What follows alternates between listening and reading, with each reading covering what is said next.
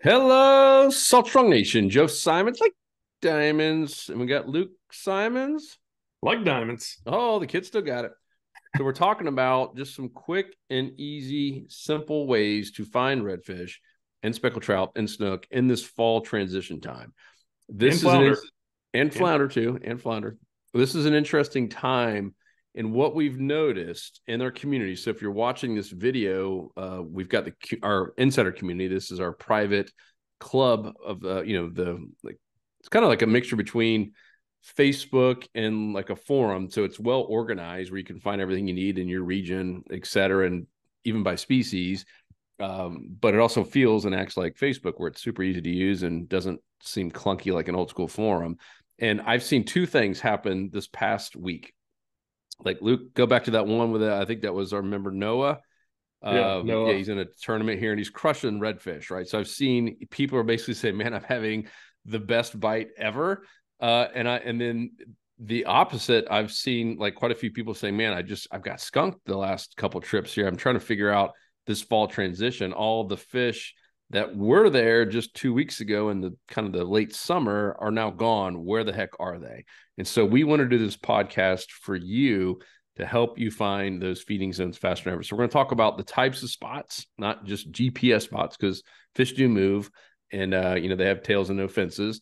And we'll also talk a little bit about smart fishing spots. It's now an app. If you don't know, it is now officially an app in the App Store, and we've combined smart fishing tides with smart fishing spots. So everything is right there on one main dashboard. It is amazing. So Luke, there's another person caught what, four different redfish there, and Yeah. that was in Savannah, Georgia.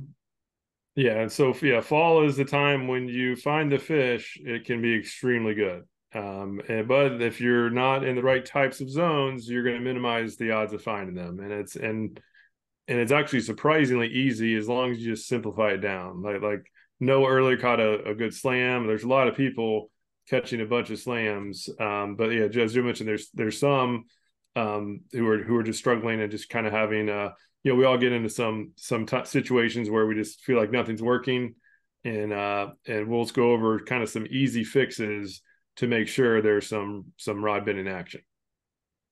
Yep. So what are the fixes there, Lukey? Where if you were telling someone who's fishing in, let's just say, Tampa area this coming weekend, what types of spots would you tell them to go look at?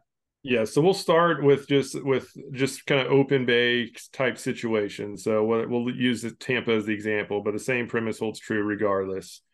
And the key, just to get some action, I would recommend just start with trout, because trout are much more predictable.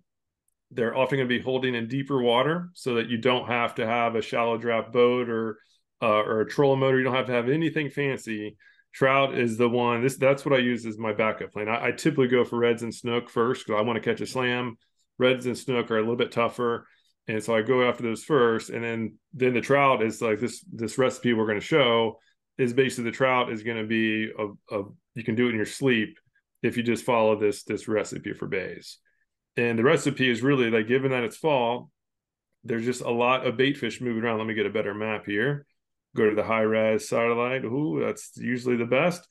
So given that it's fall, there's a lot of bait fish that's just getting flushed in and out. There's a lot of food on the move, and trout want to eat as easily as possible. And so what they do is they typically hold on the outside edges of the grass flats. Okay, so of the bays, if you have this big bay, basically target any outside edge of grass, and you're going to catch trout. It's really not a matter of if, it's how many. In many cases, you can catch an absolute ton, and you can just drift it. You don't have to have a trolling motor.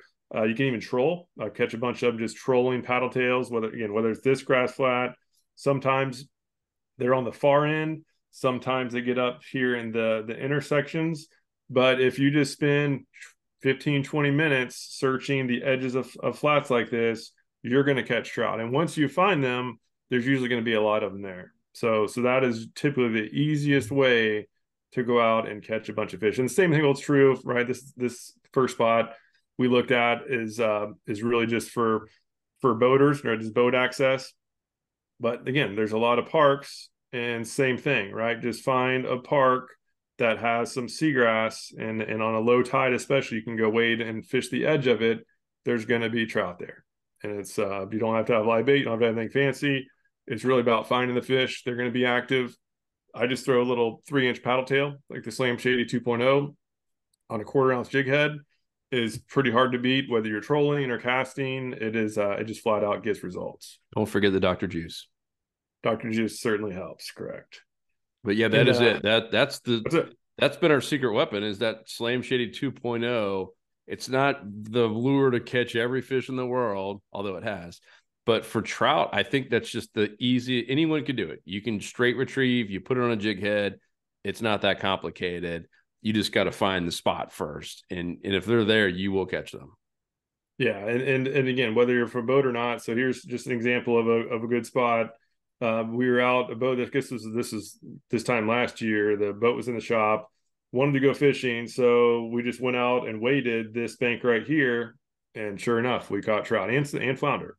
So just when you target areas like this, there's just going to be a lot of fish. The fact that all the bait is on the move, the bait is flushing around all these flats, and there's going to be a lot of different predators that patrol this outer edge. Bycatch is going to be Spanish mackerel. There's actually some really big ones flowing through right now. There'll be flounder here, as we mentioned. Even pompano, you have odds of pompano. Just a variety of fish. Sometimes some late tarpon and cobia patrolling as well. So it's just a fun way to fish. And as I mentioned before, it is. I can't say it's impossible to get skunk, but it is very rare that there's a skunk trip if this is the focus, right? Just focusing on all these edges of the flats where there's a channel and then shallow grass flats that goes up to it. There's going to be fish patrolling it. It's just a matter of how many and then what species. And this works everywhere. If you're sitting there saying, oh, this is a Florida thing, it's not. I mean, the beauty of that community that Luke was in earlier is that we have members. Texas is our fastest growing and now the second largest membership state by far. And then you got the Carolinas and everywhere in between. Georgia's growing like crazy. And we're seeing the same reports from our members in those other states that are catching trout on very similar types of spots. Not all of them have grass flats, but they all have some sort of flats that meet some sort of channel or an area that has a depth change. It could be a creek, it could be anything. And that's where they're catching the trout. And that's the beauty of that community, is we have our members, because it's behind a paywall, it's private and not out there like on Facebook or anything. One, it's positive people who are willing to share, but two, they're willing to share a lot because it's not out there for everyone to see. So if you're a member, spend some time in that community. Luke, I mean, who's a pretty accomplished angler, many of our full-time guides, even Peter Deeks is in there looking to see what is happening in terms of different trends. Everyone who's smart and trying to constantly get better and constantly having that little edge, they're in that community. We have full-time guides who are in our community every week reading to see what is going on. Everyone in there is trying to learn just a little bit. Some people are trying to learn a lot bit more, but everyone in there is trying to learn just a little bit more every single time they're in there. And it's such a valuable resource because there's new reports going up every 5 to 10 minutes.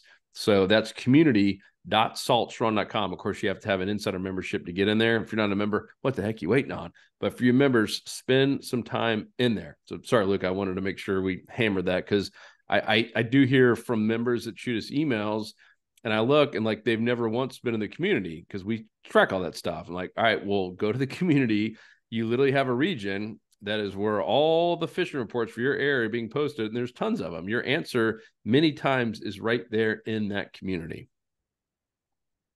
Yeah, and so this is an example of the same type of strategy, just to a different environment. And so this is up in the Jacksonville area, but again, this is just really just any sort of river system / marsh system. This is the strategy. So on the bays, it's find the edges of the grass that comes up to channels, right? Find that water flow, find the structure that's by the water flow, and that's where many predators are going to be holding this time of the year because all this bait fish is moving in and out. So that's the strategy that is all encompassing. And so that strategy applied to this to a river system. We'll look here, and it's the same thing. Instead of looking for seagrass zones, which there really isn't seagrass in many marsh type areas, it's now looking for oysters again, structure, some sort of structure with current flow. So in this case, there's just a lot of oysters and there's a whole lot of creeks. And so if you're a predator, right? If you were a trout or even a redfish or a flounder, you want to be holding in a spot that you have safety from predators like dolphin while having food source coming your way. And so the same premise holds true. Now we're just looking for oysters, and a huge shortcut as the total game changer is this oyster layer. And so this is on smart fishing spots. We have the high res satellite, so you can see it's actually really good view for this area that the water's typically murky. But the game changer here is using this oyster layer. All the oysters will just pop, right? That have all this white is all oysters. And the key now is just finding oysters, again, that are close to the current flow, the main source of water movement, ideally pretty close to the big water, meaning in this case, the Atlantic. So what I like to do when going to areas like this, or even coaching people in areas like this, is start with the big water. Okay, where is all the fresh water coming in and all the bait moving through? And then look for oysters that are in areas that have points, especially spots like this where there's a lot of little feeder creeks emptying out. You have all these creeks, each one has their own individual points at the creek, and you have oysters sitting out in front of them. That is a ton of structure that will hold a lot of life, and there's a lot of current flow going through here. So just naturally, predators that are on the move, when the trout are moving back and forth, same with flounder, same with redfish, when they're moving back and forth, they're going to spend the most time in spots like this, right? They're kind of boring shorelines, like this boring shoreline, not much there for them. So they're going to keep moving. And as soon as they get to a spot like this, that's where they're going to stay for quite a while. And because they have no reason to leave, right? You have protection and food. Why would they go anywhere else? So look for spots like this. Here's another example. It's like a nice little cut right through here, and you have some oysters going up the way. This is, again, all these are ideal types of spots. And so here's another example of a pretty good looking spot. This is not quite as attractive for just max fish catching because it's at the back end of a bay. So this will probably be really good for redfish. If you're just going after redfish, this would be great. But if you're going after, let's just not get skunked today and catch a lot of just whatever bites, hitting the points is a much smarter play. So instead of going way back in this bay, right here would be the statistically, the spot that statistically is going to have the most feeding fish because it's by the current flow. All that current moving the bait is going up against this structure where the predators want to be holding, and this is where they're going to be. It's really simple as that. So having this oyster layer is, in my opinion, the biggest game changer for inshore fishing that at least I've ever seen. Yeah, it's huge. Heck, I'd eat there. Yeah, I'd eat there too. And just looking at marshes, right? So we have this big marsh system. And so the same thing holds true, right? This is, it's not quite winter. We don't have to go way back up into the backwaters of a marsh. Just focus on the zones that are near the main current flow that also have structure, right? In this case, that also have oysters, especially oysters on points like this. If you can have oysters on a point or in a little constriction zone where that water is getting constricted, that's going to hold fish. Not everyone obviously is going to have a ton of fish, but if you pick 6 of them, the odds are that at least I would say 2 or 3 are going to have a good amount of action. And again, just follow that simple strategy. It is very rare that you're not going to catch something. 90-10 zone, baby. All right, that's helpful. So I know you kind of already transitioned a little bit into some redfish, but the trout, hopefully that's clear for you on just making sure you're not getting skunked, because that Luke's point is correct. Like if you just target and focus on these types of spot in your area in this fall transition, you're going to catch trout. I mean, they're there. They're not that hard. There shouldn't be a reason we're getting skunked. Redfish a little bit tougher, right? Snook can be a little bit tougher. Flounder can be a little bit tougher. Let's talk about redfish in general, because I know one of the posts, it was a member in that Clearwater area. One was like South Tampa, like Ruskin, an area that, you spend some time in. One was like in South Carolina.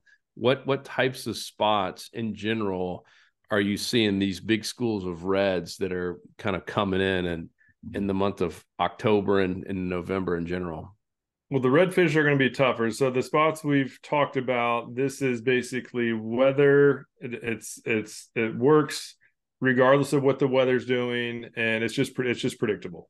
If you have if you know if you just have to if you want to get out and just not have to think or not have to worry about recent trends and exactly what the weather's doing, what we just talked about is what you should do just to catch something, catch some fish.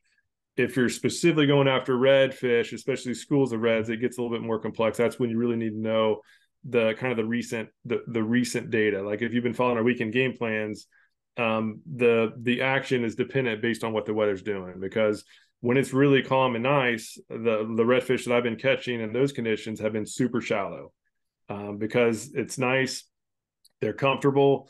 The shallows are no longer hot. There's a lot of food up in the shallows, and when the redfish find the food there, it's easier to catch. Right, the fish, if they're going after mullet, don't really have as much area to get away from. So I've been catching a lot of my reds, like my schooling reds, have been in water that I'm like barely floating over.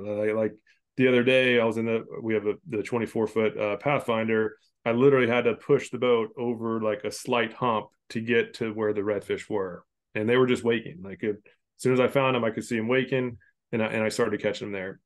So when the weather's nice, they're going to be up there super shallow. But when a cold front comes in, they'll often push off, and they'll go off close to the area, but in deeper water.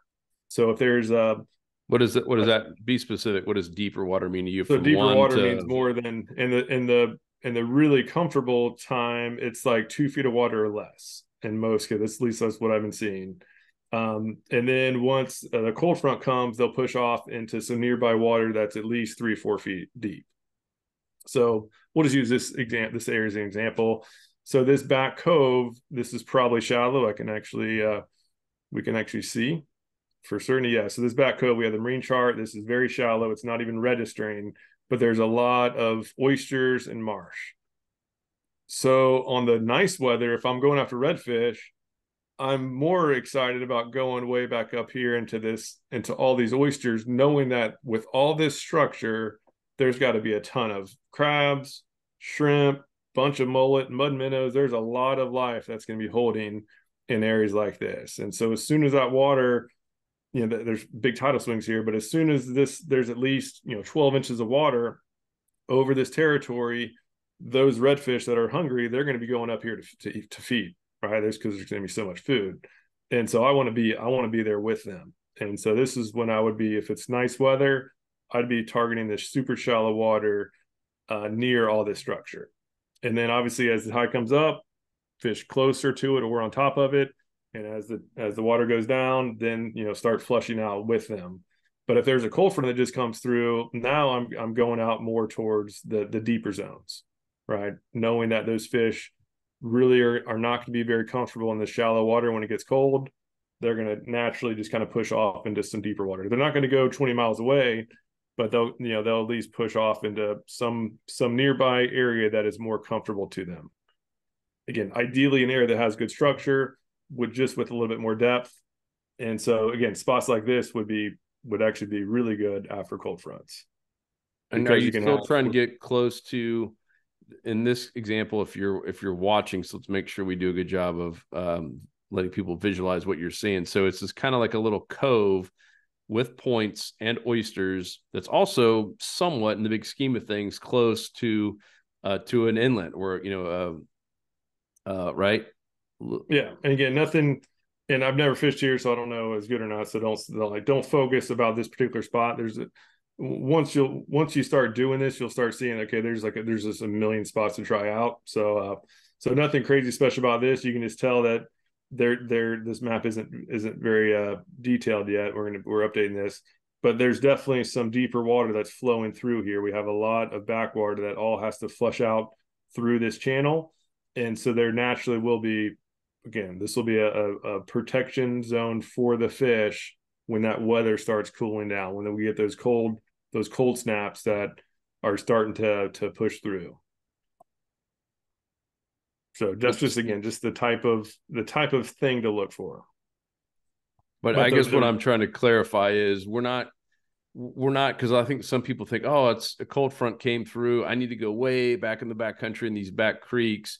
That's not the case, right? Just because we're in the fall transition, I had someone ask me that this morning, like, oh man, this must just screw up the fish. I was like, no, actually, it fires them up. Like the first couple of cold fronts, we might feel it, but we're talking about massive bodies of water. They don't just drop 20 degrees in a couple days just because the weather does. The water takes a whole lot longer, and many times it fires them up. So you don't need to go way, way, way back in a small little canoe as far back as you can see. A lot of these fish are still holding closer to inlets and passes, but in little coves near them. Is that more accurate?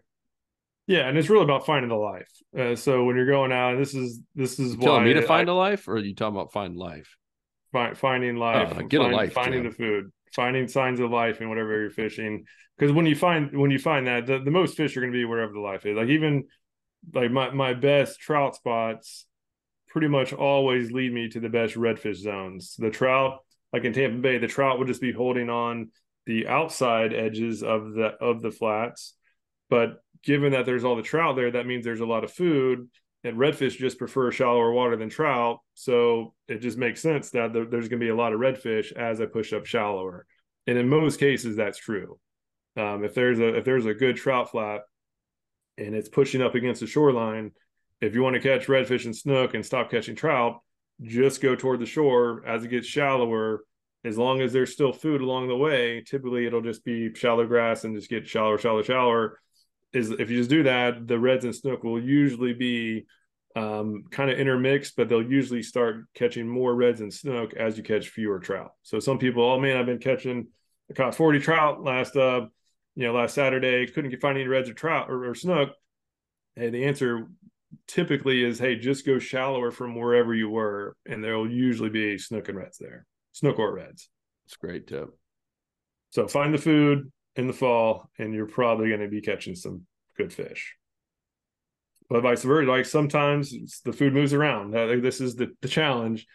And there probably one weekend where there's just loads of mullet in here, and the fishing's awesome. And then the next weekend, they're all gone, right? They've gone somewhere else. And so that's when fishing this is a total waste of time.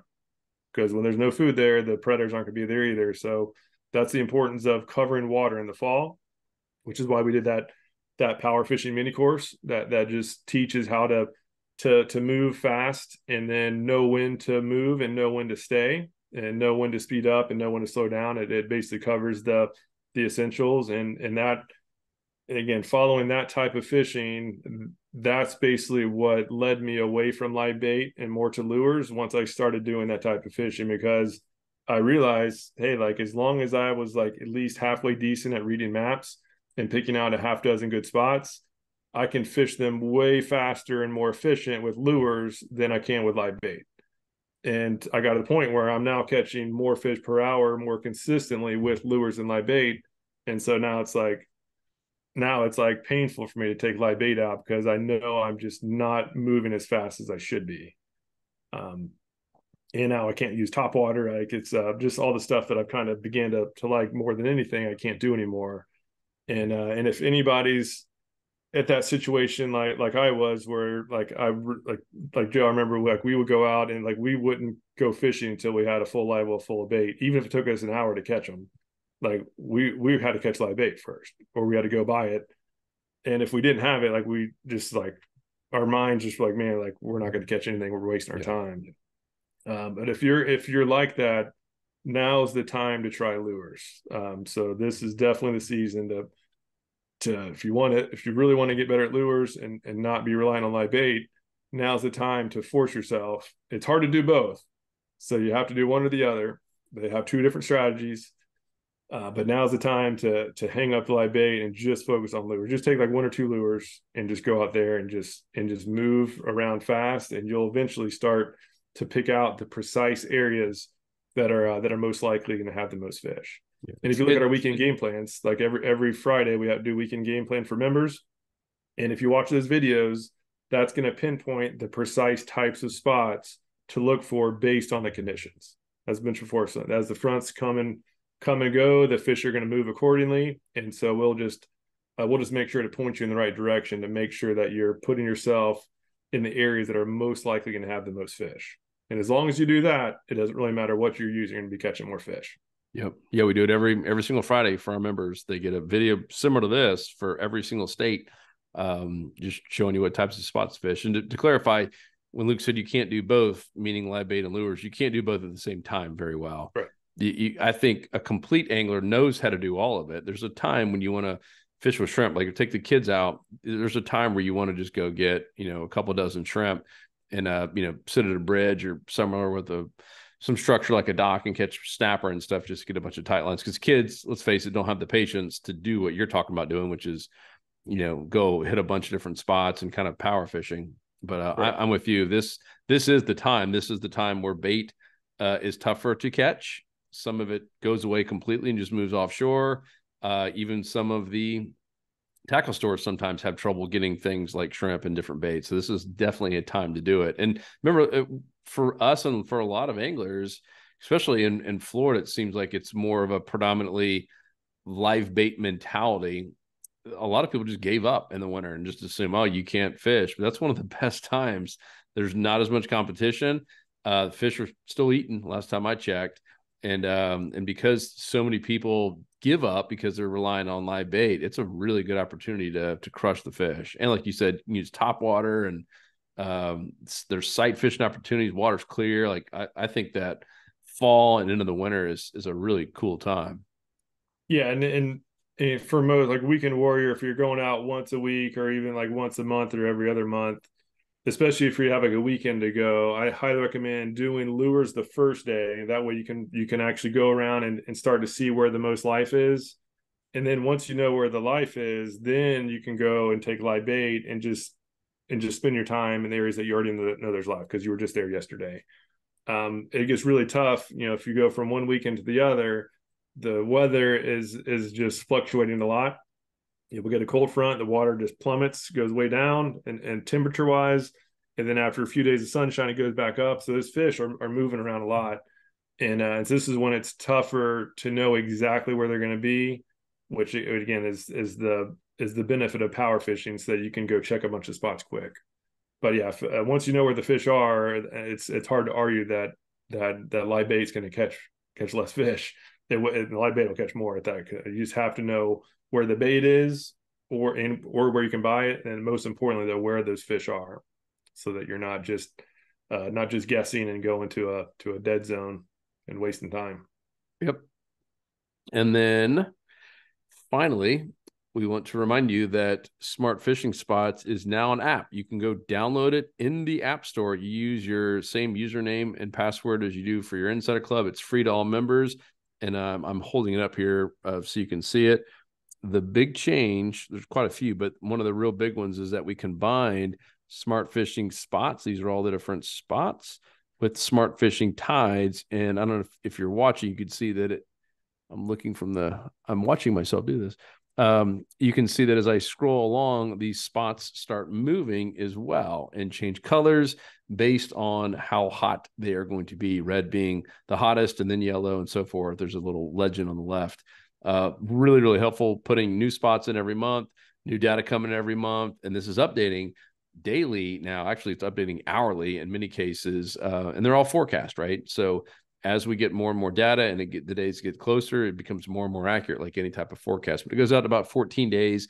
Really, really, really cool. And like I said, a lot of big things coming, even for land-based anglers. That's been probably one of the biggest requests. There's a ton of stuff for boaters and kayakers. And we're going to have a couple really cool little layers. As Luke showed earlier, there's plenty of spots to go fish and plenty of areas that are highlighted for land-based anglers. We want to do something, I'm just going to say next level, that's coming soon. So I'm really pumped for you guys to see that. It'll be later this year, but it will be hopefully, if all goes well, this year in 2023. So be on the lookout for that. And if you haven't joined us, go to saltstrong.com, or you can even join through the App Store. But if you want the free lures that come with the membership, is a welcome package or welcome kit, you need to do it through our site. That's saltstrong.com, and you'll see a little join now or a pricing button, and you can sign up right there and get access today. Anything else, Luke? Any other types of spots or any other tips for this fall transition? No, I mean, just now is the time to get out there and spend time on the water. This is my personal favorite season. This is when you have the highest odds of catching some really big redfish in super shallow water. And in many cases, once you find one, if you find one school, there could be 100 of them in there. And however many people you have on the boat is how many you're going to have hooked up at one time. It is awesome. And it's just a matter, again, follow the game plans that we do every Friday. That'll help make sure that you're putting yourself in the right zones based on the conditions. And then, as you join, you'll have access to our courses, the Finding Spots Mastery course, the Position and Approach course, which a lot of people don't put enough focus on, as far as once you know where they're probably going to be, how do you approach them most efficiently. Once you go through those courses, you're going to 100% see improvement in your results. And that's why we have the guarantee that we have, where we guarantee that you're going to absolutely be catching more fish than ever before. And then number two is, while saving money on all the tackle you need, we have a tackle store that you'll have 20% or more discounts on everything but reels. And for reels, we can't discount those anymore, but we do have free line, free spooling of the line, and free shipping anywhere in the US. So most members save more money than the dues simply by buying the tackle they're already buying. So give it a shot. You have nothing to lose. And again, we can't wait to see you in the platform and see what you're catching on your upcoming trips. Yep. It's also fall, a good time to grow a mullet. A mullet too. A beard. It's a good time to grow a beard, for all you corporate guys and maybe gals, depending on how you identify. It's a great time to grow a beard. I'm working on my mullet here. Wife's starting to get mad at it. Looking good, dude. That mullet t-shirt Mike came up with, that's pretty. That's gold. Stay tuned for that. So, all right, guys, we appreciate you. Hopefully this was helpful. We will continue to do more and more of this stuff for our members. As Luke said, every Friday, Smart Fishing Game Plan. Don't miss that. Don't miss all of the cool stuff happening in the community. And we give away like $1,000 or more of free tackle every month to members who are just active in the community. No brainer. So go join us today. If you're already a member, make sure to be in the community.saltstrong.com. Otherwise, we'll talk to you guys in the next episode. Peace. See you.